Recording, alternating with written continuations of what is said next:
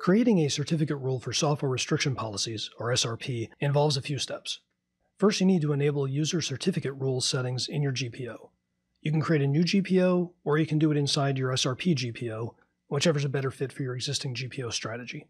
The setting is located under Computer Configuration, Windows Settings, Security Settings, Local Policies, Security Options, System Settings, Use Certificate Rules. By default, this is disabled. If you leave it disabled, any certificate rules you create will just be ignored. So we'll enable that, click OK. Now that we've enabled it, we can go to our SRP GPO to check enforcement. In the main SRP area, click on Enforcement. Under the When Applying section, you'll need to select Enforce Certificate Rules. Just like the last setting, if you leave this one at the default, which is Ignore, any certificate rules you create will not work. And now we can actually create a certificate rule. Right-click on Additional Rules and select New Certificate Rule. Click on Browse, and then change the file type to Signed Files. This will allow you to just use the program itself, assuming it actually has a certificate, of course, instead of having to extract the certificate first, save it, and then go select it here. Of course, if you already have a certificate extracted, you can certainly browse right to it. Now go ahead and find the file that you want to create a rule for. In this case, I'm going to use VLC, a popular media player.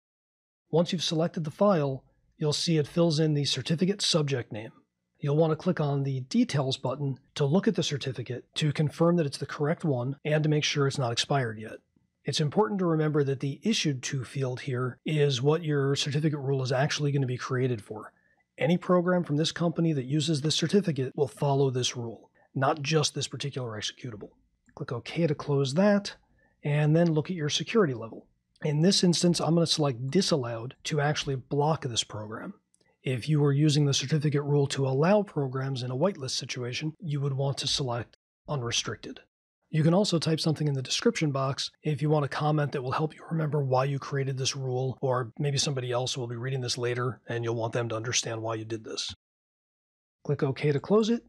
And under Additional Rules, you will now see your new rule listed with the name, the type, and the description that you just used. Now, if you run the program, you'll get an error. The actual message will vary a little bit depending on the version of Windows you're using, but it will look something like this. This will also show up in the Event Viewer application log. Knowing how it'll show here can let you set up monitoring rules with your favorite log monitoring software. The General section will show the complete details, the path, and the actual executable that was tried to run, and the log itself will show the event ID number, which will be 865 or 866 for SRP rules. And the final thing we need to look at is the Trusted Publisher setting. This is located under the main Software Restriction Policies heading as Trusted Publishers. By default, this is off, so you'll need to turn it on.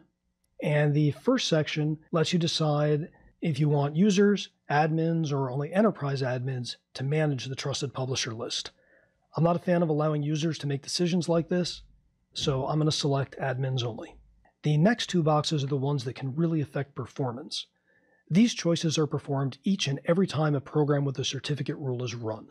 The more of these rules you have, the more you may find your machine slowing down as they have to run these checks.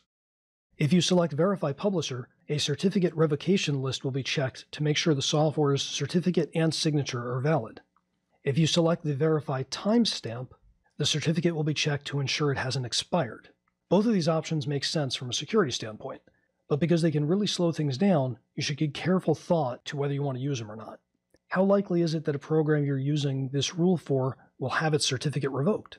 If you only use this type of rule for a few programs, can you just keep track of the expiration dates yourself? For that matter, do you even care if they expire? If you leave both of these unchecked, you can use certificate rules with no performance impact, but then it is up to you to make sure the applications are safe to run. Thanks for watching.